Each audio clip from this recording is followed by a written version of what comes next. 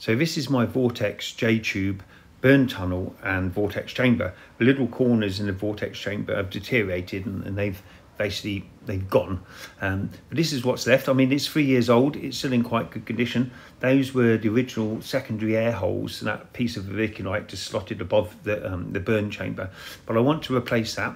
I want to replace that with ceramic glass and give it like a 15mm gap above the ceramic glass, and then put the vermiculite on top, and that will in effect give a secondary airflow above the burn tunnel and superheat the air, and hopefully it will go into the vortex at the top. So I'm going to place it to bridge the sort of gap in between where the restriction is, and cover the whole of the burn tunnel with the ceramic glass.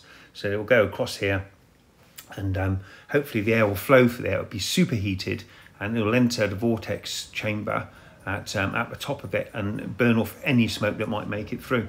So here we are. I've got it in position. I've replaced the little corner bits with some insulating fire brick. They do tend to deteriorate, but everything's 3 years old. I think it's 3 years. It might be older, and you can see the little piece of glass which I've put in.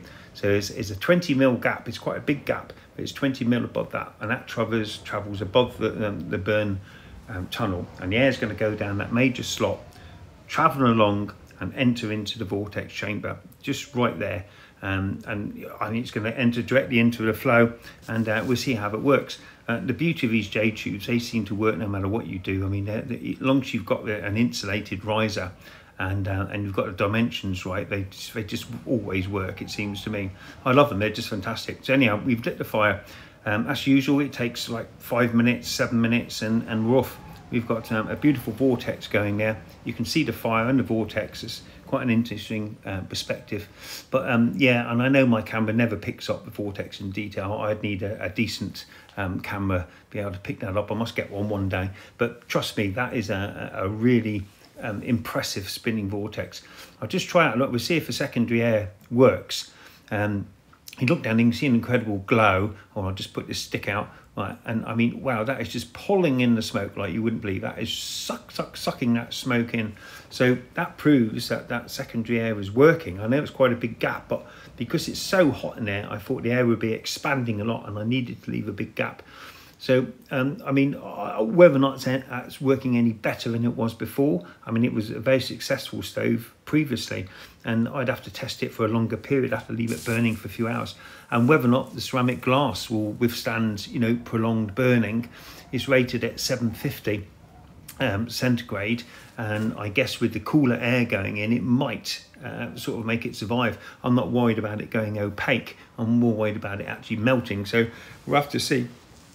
I haven't got time to keep it running today, but maybe tomorrow I'll light it and keep it going for sort of 3 or 4 hours, and we'll see what happens. And then I have to decide if it's worthwhile keeping it installed.